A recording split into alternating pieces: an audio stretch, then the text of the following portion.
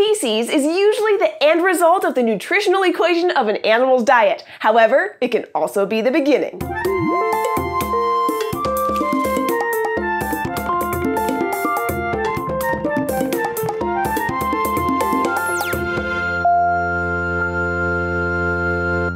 Fan of learning lots of interesting facts about feces because almost every single animal poops. And knowing what's normal and not normal about an animal's poop is important in caring for them. For example, some animals eat their own poop. Consuming feces is called coprophagia, and it's completely normal and essential for some species. Rabbits, for example, need to eat their own poop to get all the nutrients for a fully functional digestive tract. When a rabbit eats plants and starts digesting them, it enters a section of the intestines that contains symbiotic bacteria that begin to break down the food. This process produces certain vitamin Bs and makes the rest of the nutrients more readily available. This specially processed material is then pooped out in a soft batch of feces called cecotrophs. The cecotrophs are then consumed by the rabbit for a second pass through their digestive system to absorb all the rest of the nutrients made possible by the first time through. If a rabbit gets sick, it's important to offer them the cecotrophs of a healthy rabbit in order to get them back on track. And baby rabbits will eat the cecotrophs of their mother to make sure they get the nutrients for a good start in life. And rabbits aren't the only ones who eat their parents' poo.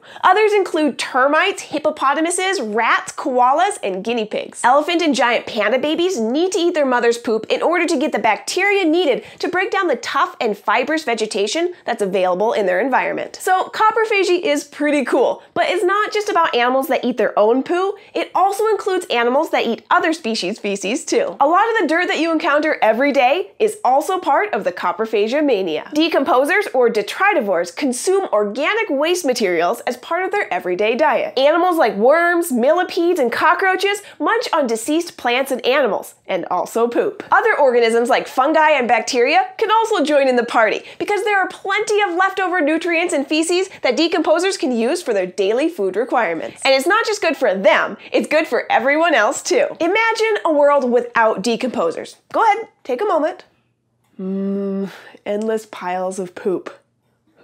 Luckily, decomposers clean it all up for us. And when they cycle the waste through their digestive tract and eventually poop, their feces create soil rich in nutrients that are now readily available for plants to absorb, which then recycles the nutrients to feed more organisms, including humans. So thanks, decomposers. But remember, coprophagia isn't good for all species. Adult dogs and cats should not be regularly consuming feces because it can also contain harmful bacteria. If your dog is eating poop, I suggest you consult your veterinarian to form a plan of action. Thanks for watching this episode and getting to know how interesting and necessary coprophagia is for some species. If you'd like to continue learning awesome things about animals, you can go on an adventure with us every week by subscribing to our YouTube channel, Animal Wonders Montana. You can also find me sharing random thoughts and things I'm doing on Twitter at @animal_wonders. Bye guys.